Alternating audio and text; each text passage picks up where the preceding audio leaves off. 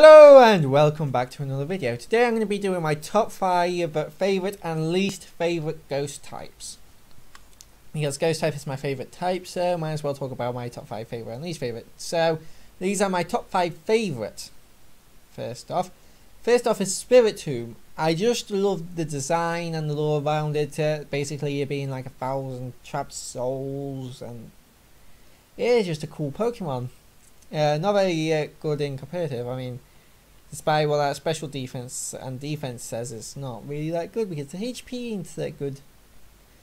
But yeah, also it used to have no immunity. It had the no weaknesses. Sorry, like it used to before Fairy type. But yeah, that's quite cool. Number 4 is Giratina Origin. Or well, either Giratina can be pretty. I just prefer Giratina Origin just slightly, and I didn't want to put 2 Giratinas on it, so I'm just going to put them both at number 4.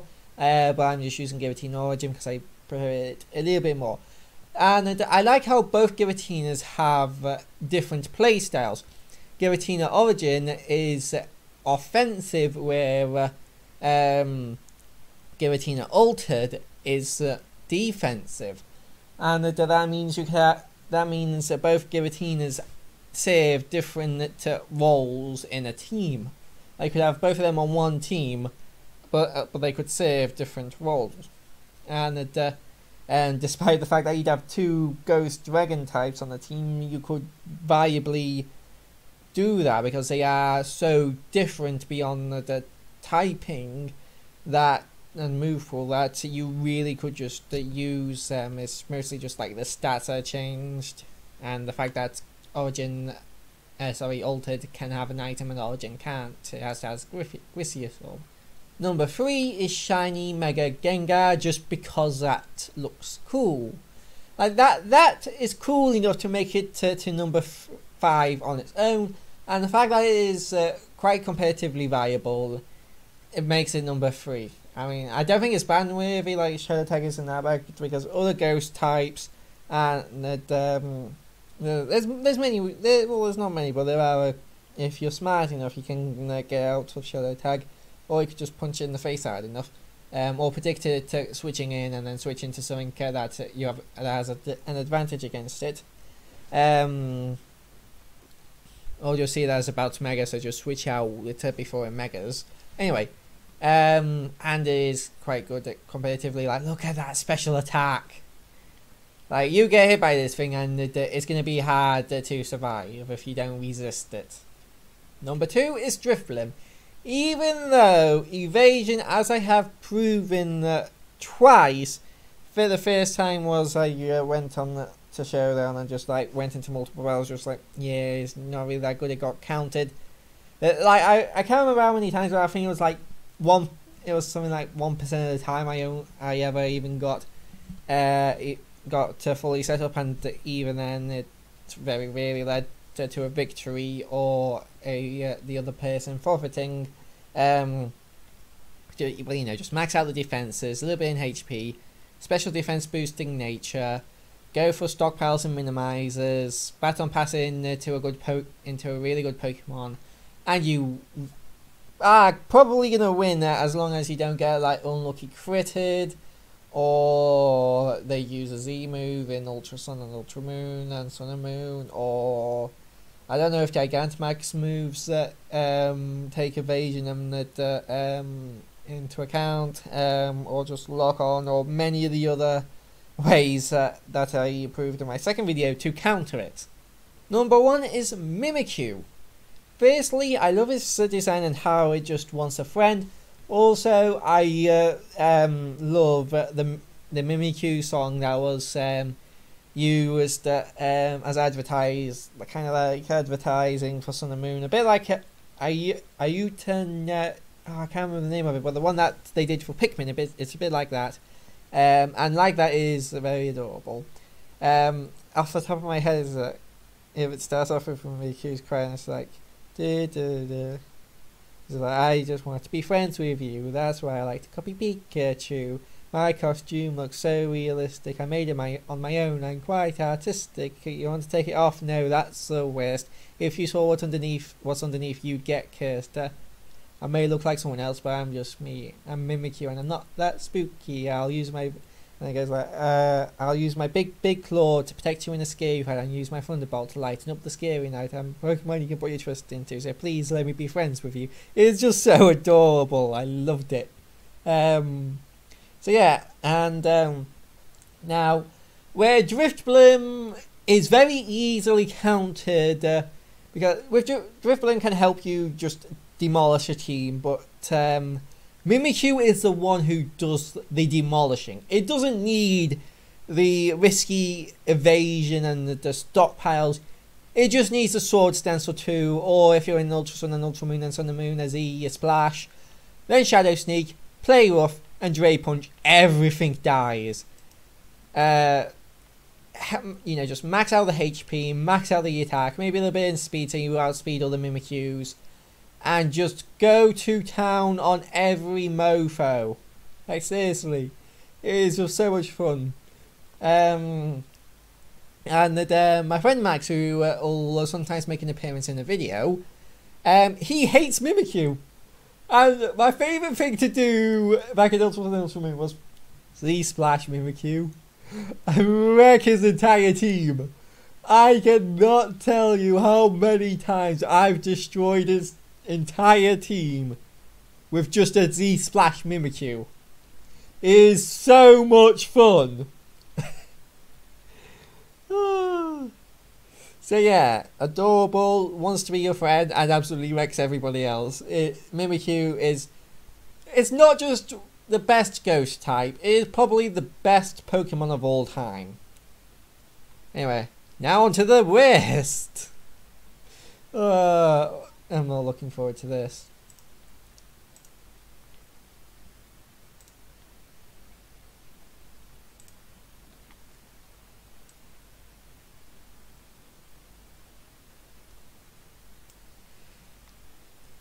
So bearing in mind here, just because these are the worst ghost types doesn't mean I hate most of them. Actually, the Helmas here, I have actually used in Trick Room teams. Not in Mono Ghost, but in Trick Room teams I have used it, and it is quite good in Trick Room.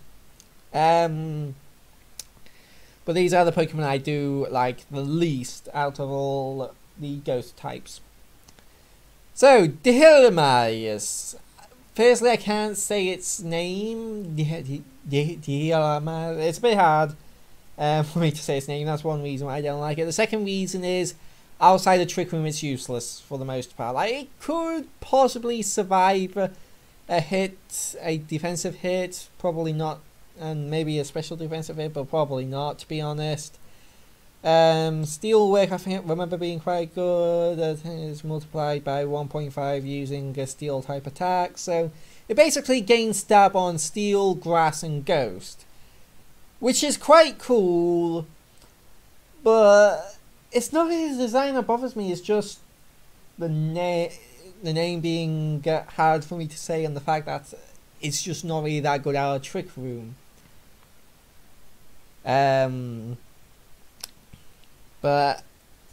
And you may be going up, but Gigalith isn't good out of Trick Room, and no, Gigalith is not on this list. The reason why I like Gigalith more than Dihilmas, well, firstly I can say Gigalith's name, but you can say Gigalith is probably, to be honest, I do quite like Gigalith. The reason why Gigalith isn't that I like Gigalith more is because it has a cooler concept and design. It being a massive clay golem with a soul inside of it, and the fact that yes, it's like the Helmas. It's not really that good outside a Trick Room.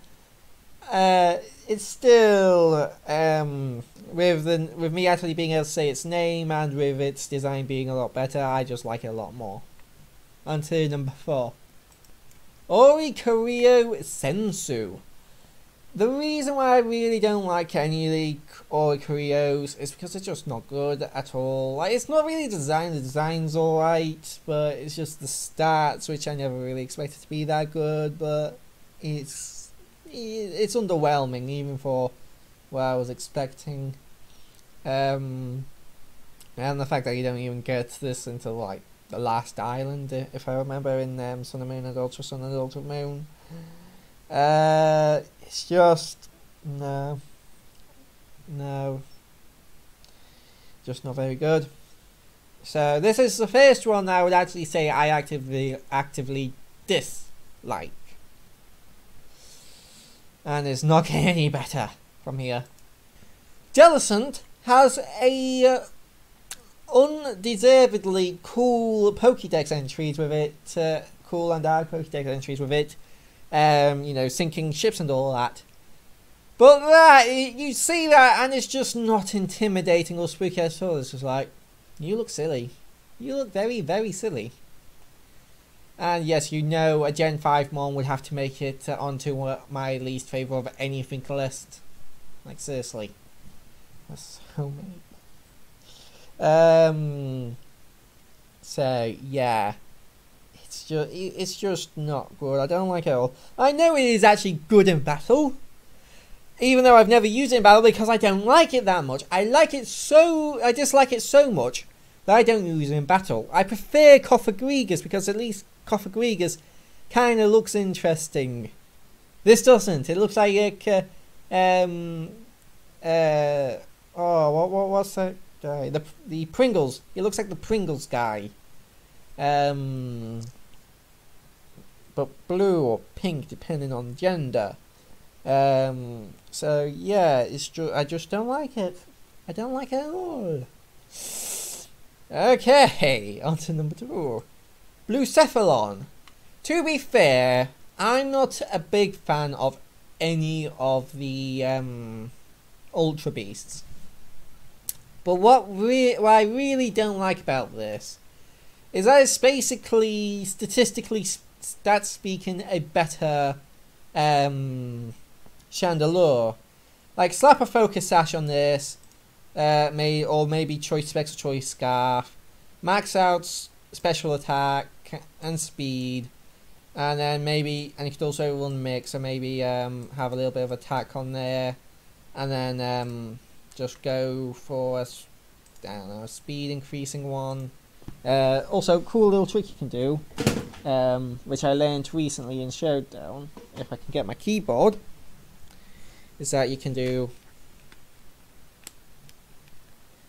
if I can find it, you can do the plus there, and then minus whatever, so probably minus defense because you're probably not surviving anything, and then it instantly gives you whatever nature you put in, which is nice. You see how I want to go through them. So, probably plus speed minus defense, and then I did not mean to highlight everything. And then just like Focus Sash, or again Choice Scarf or Choice Band.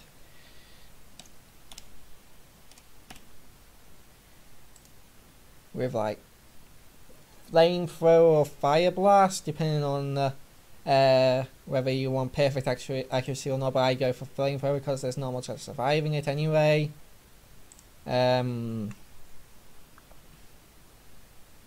Or you could go for Mind Blown if you want the recoil. Go for Psychic or Psyshock for the coverage. I forgot that happens when you do that. Shadow Ball.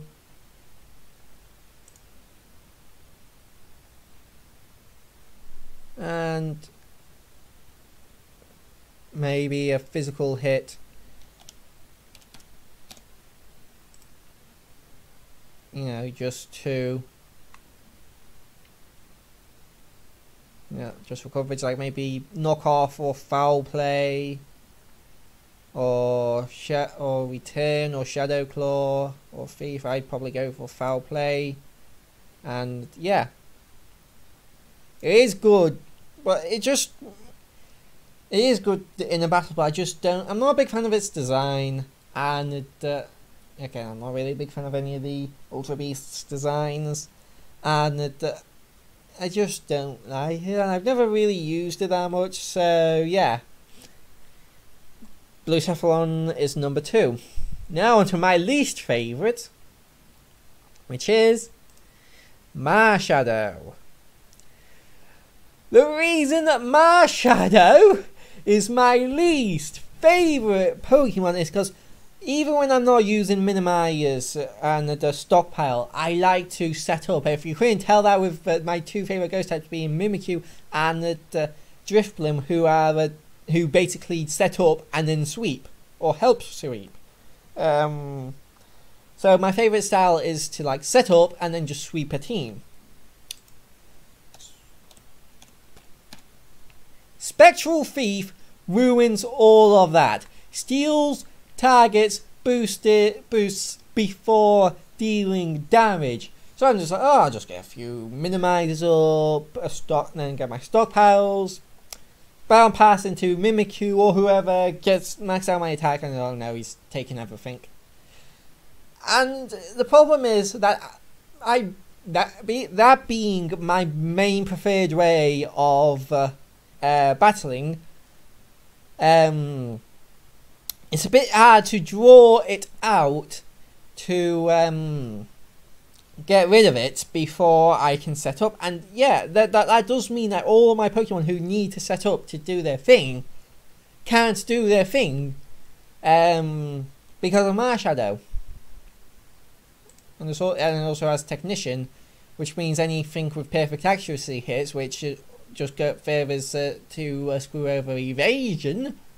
And it doesn't really need Spectral Thief, because just max out the attack and max out the speed and put 4 into HP, and then just go for an Adamant nature, or Jolly, or whichever one you want, depending on what Pokemon are around you.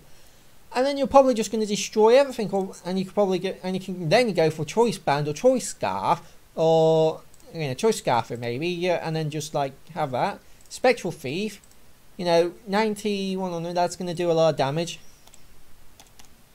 And then what other physical attacks do you have? Assurance, which would be 90, so, and then it doubles if the target was damaged this turn. So if you're in doubles, you could probably like Sucker Punch or Priority hits them. Brick Break or Close Combat. Close Combat's definitely good because you're not going you don't really care about defense or special defense, and Close Combat's probably going to one-shot everything. Or Drain Punch if you want more sustain. You have Foul Play, which will probably wreck, and then you just have Iron Head for fairy types. There you go. You have everything you need to destroy an entire team. And if this wasn't an event exclusive legendary, first off, so it's mythical, event exclusive, so it's a pain in the bum to get your hands on, which I never even bother because I don't like it. Because not only that, but it has Spectral Thief, really good stats, and it just I really don't care that much about the designer. I'm not too bothered about the design, apart from the fact that you can't really tell if it's shiny or not until it does one of its attacks. And it's just it just frustrates me that whenever I want to try to do a setup, this thing just says no. No, you don't get to set up your stockpiles, you don't get to set up your minimizers, you don't get to set up Swords Dancers or Dragon Dancers or whatever, because I'm here and I could switch in any moment and take it all away from you and then use it against you. And it's just so frustrating to just have it happen to you and just like see it on the opponent's team and just be like, I can't set up my things. I can still set up what do you call it, spikes and stealth rocks, unless, okay, thank goodness it doesn't get rapid spin.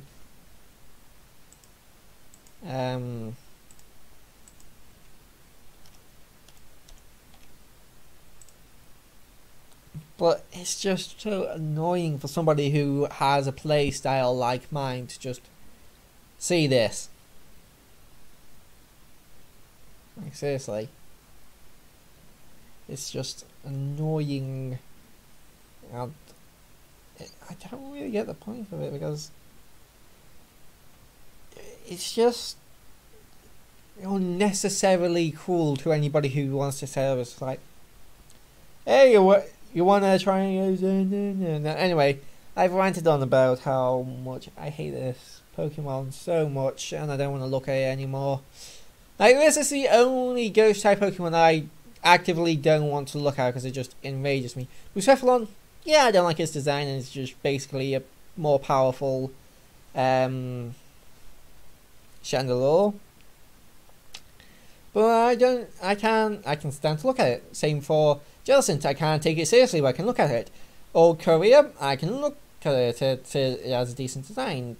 Delhurma, I can't say its name, but I can look at it. But Marshadow makes me actively angry just looking at it. So, yeah. That was my top 5 most hated and favourite ghost types of all time. If you're wondering why there's no new ghost types on either list, it's because I decided to do top 5 of both because it gives me more to talk about. Because if I did top 10, then I don't think that I'd have as much to talk about the first 5 and I think it would just be more easy to just like these are the ones I dislike the most. Anyway, I don't think I could make a top 10 most hated ghost types because it'd just be very weird. It's like, I don't like this ghost type as much as the others. I like this one even less than the last one, and so on and so forth until I got to Career, which is again is the first one I actively dislike. Anyway, I'll see you guys in the next video. Bye bye.